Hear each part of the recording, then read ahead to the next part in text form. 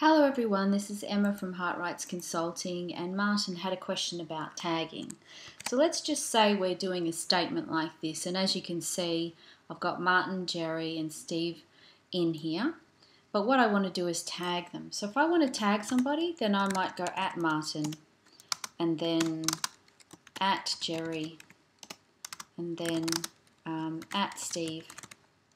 I hope you guys don't mind me tagging you.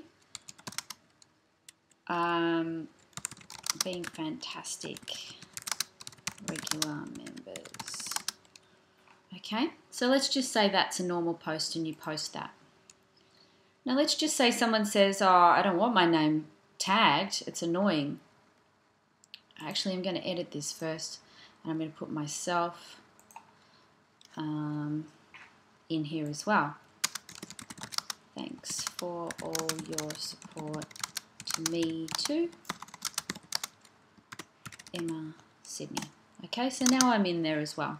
So I've tagged myself and I've tagged a few people. Let's say you're in the post and someone says, I don't want to be tagged. What you do is you edit the post by going in here, and then you can take the name and you can just rewrite it. And instead of tagging it, you don't tag it. See how I haven't morphed down there and actually hit the return? And then that's worked fine. And then everybody else has lost their tags as well. So let's say I do want to tag myself because I want to show you how to untag myself.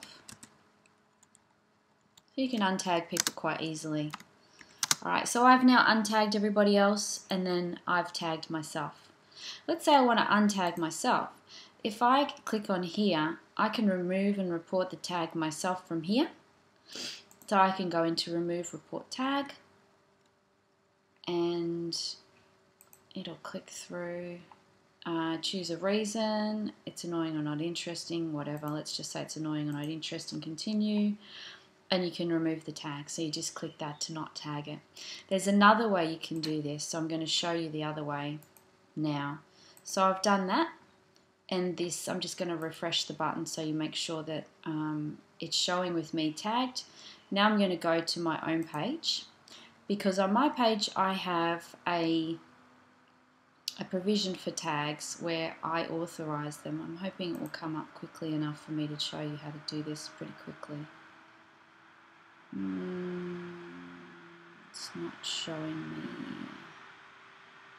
that quite as quickly as I would like. Activity log will probably show me. Let's go in here. There you go. See how I'm tagged in here? So this is me tagging myself, so it allows me to post to my timeline, but there's a section over here in activity log, which is, as I said, up here. You go down here, activity log, and then you can go to tag review. So I can see if there's any tags that I am in, and I can set it so that I always review the tags. So that's how you actually prevent someone from tagging you without, so that's in your settings.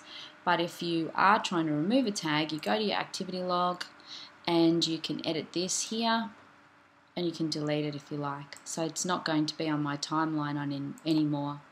So there you go, it's gone. However, if I go back to the Facebook Business Marketplace, it should still be, I've deleted it off that timeline as well. That's interesting. So if it's your own post, you delete it off the original timeline. But what would normally happen is if someone else deleted a tag from your post, they would delete themselves from the post, but the post would still exist. Anyway, that's all from me, Emma from Heart Rights Consulting. Hope you have a good day. Bye.